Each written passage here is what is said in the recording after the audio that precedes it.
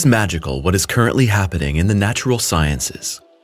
For years, there was hardly any exciting news from astronomy, and now one fascinating discovery follows the next. The James Webb telescope has now found evidence of remnants of the early universe that accelerated the expansion. This could finally answer one of the most fundamental questions in cosmology: why the universe is expanding, and what is driving this expansion. Dr. John Mather announced at a press conference that the James Webb telescope has discovered something that points to a different origin and development of the universe. The American astrophysicist and Nobel Prize winner Dr. John Mather is the scientific director of the entire James Webb mission. This discovery has puzzled scientists and is being interpreted as evidence of an earlier universe that is quite different from what we have previously assumed. This discovery once again completely challenges our current understanding of physics and cosmology.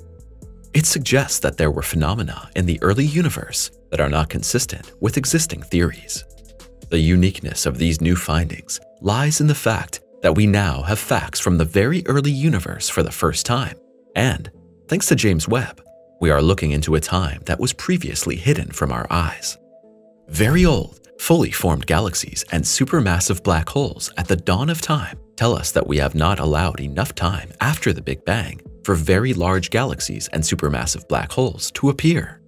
Scientists have placed this time in a range of 1 to 3 billion years after the Big Bang, but James Webb shows us galaxies that shone beautifully and perfectly in space just 300 million years after the Big Bang.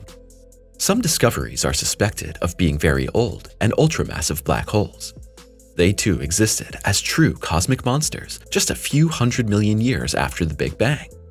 These discoveries have sparked a heated debate among astronomers, particularly with regard to the existence and properties of galaxies that formed shortly after the Big Bang. According to the prevailing thinking in cosmology, we should not see these galaxies at an early stage in the history of the universe. However, science has been aware of certain problems with the Big Bang, and not just since these discoveries. For example, it has not yet been possible to explain why the universe is still expanding today. So far, dark matter and dark energy have been used as explanations, but neither element has been proven. They are considered invisible and not visible to our physical measurement methods. James Webb's discoveries could now help to clear up all the discrepancies that have existed up to now, and finally provide us with the formula we need to describe the entire cosmos. So will all the fuss pay off after all? Why is the universe expanding? It sounds crazy, but scientists believe that even 13.8 billion years after the Big Bang, our universe is still somehow driven by this force. How else can the expansion be explained? Scientists understand the expansion of space to mean the drifting apart of space and everything in it. You can imagine the Big Bang in such a way that it was not this one point that exploded into a space, but the explosion formed the space itself, just like blowing up a balloon. The Big Bang is therefore not somewhere in the distant past, but is right around us and we are part of it. The stupid thing about these theories is that scientists simply don't know what force is capable of creating everything we know as space from a single dot and then driving it on for billions of years. And what's really crazy is that this expansion is even increasing. Researchers suspect that previously unknown forces and dark matter are responsible for this expansion. Dark energy is the most widely accepted explanation for the accelerated expansion of space.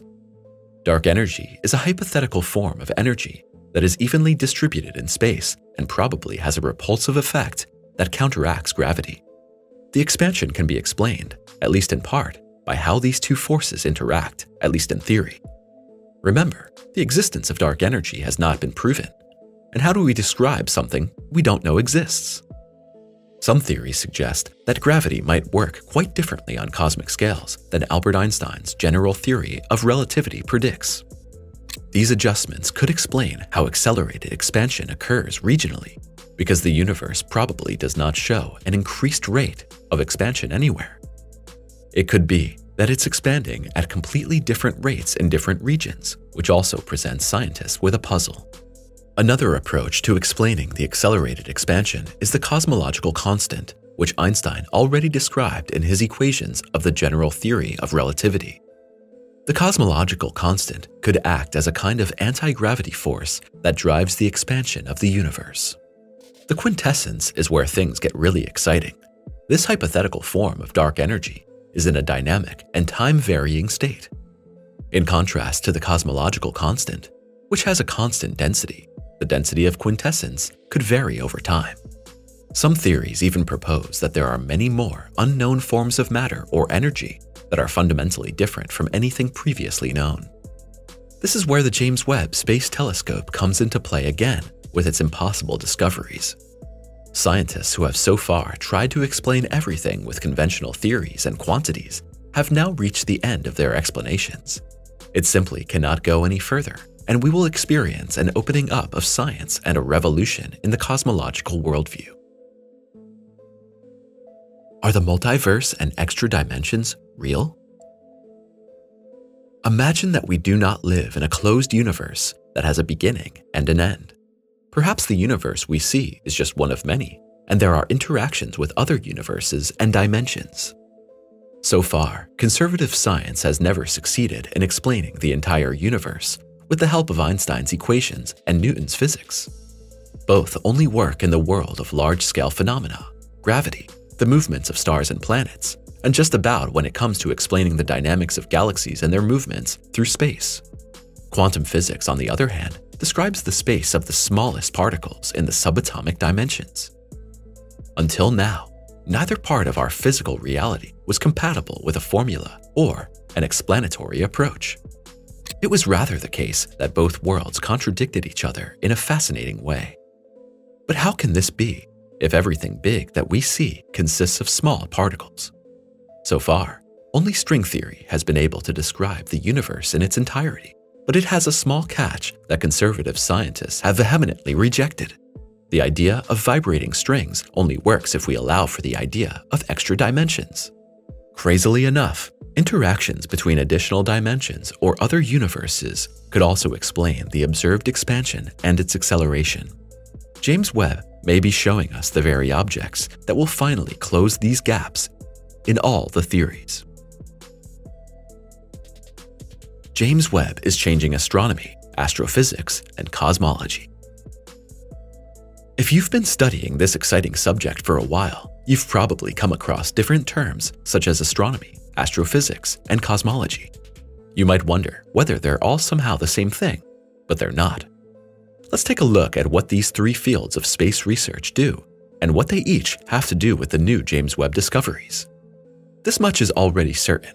None of these three research groups remained unaffected by James Webb's incredible discoveries in the young universe.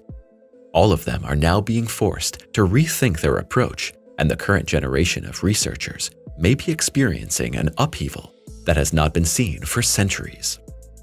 Astronomers, astrophysicists, and cosmologists work closely together, yet we are dealing with completely different disciplines. Each of these fields has a specific focus and its own unique approach to unraveling the mysteries of the cosmos. Astronomy is one of the oldest sciences and deals with the observation and understanding of celestial bodies and phenomena outside the Earth's atmosphere. These include stars, planets, comets, galaxies, asteroids, and phenomena such as supernovae and cosmic radiation. Hundreds of thousands of years ago, the first intelligent people probably looked up at the sky and wondered what was up there and where the light came from. The star observatories of the Stone Age are famous and show that the sky has always fascinated us humans.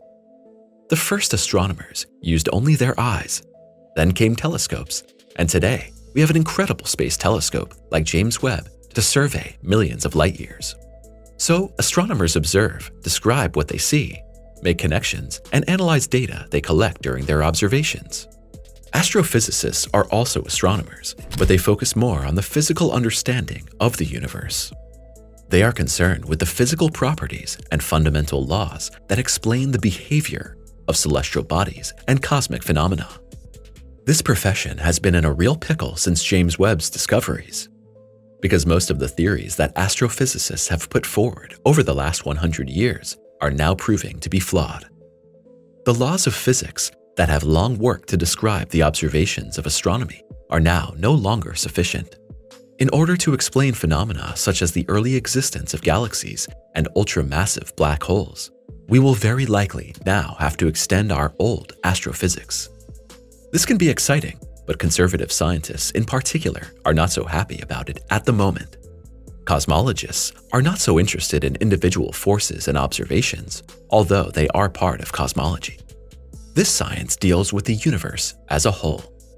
It explores the origins, history, structure, and future of the universe, so it's having a real heyday at the moment.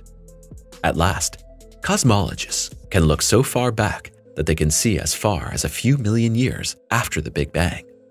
It's possible that the James Webb telescope will allow us to look even further back in the course of its operating life. The range is given as 13.5 billion years.